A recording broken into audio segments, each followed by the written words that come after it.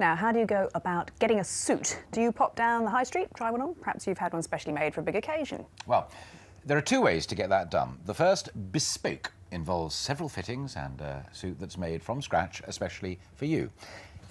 But of course. The second, made to measure, involves pre-designed patterns that are then put together based on your measurements. A subtle difference, but an important one. Now, it seems the first traditional bespoke method is a dying art in the capital, and here's why. Glenn Goodman has been to find out which suits you, sir.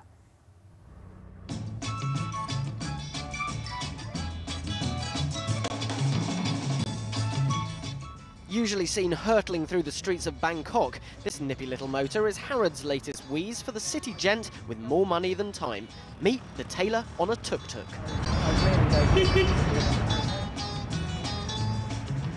If you're simply too busy for a trip to the tailors, they'll come to you, any place, any time, and measure you up for a suit made by Zegna, the Italian designers.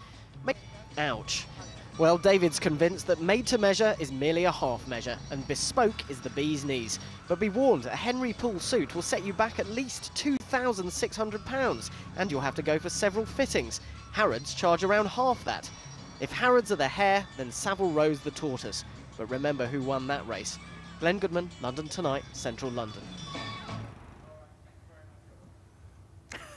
You weren't really reading the news, were you? Not really. No, I wasn't really, no. But he was a lovely guy, and I thought the funniest bit was when he was going up the staircase. Did you see the guy going down? Yes, What's that all about?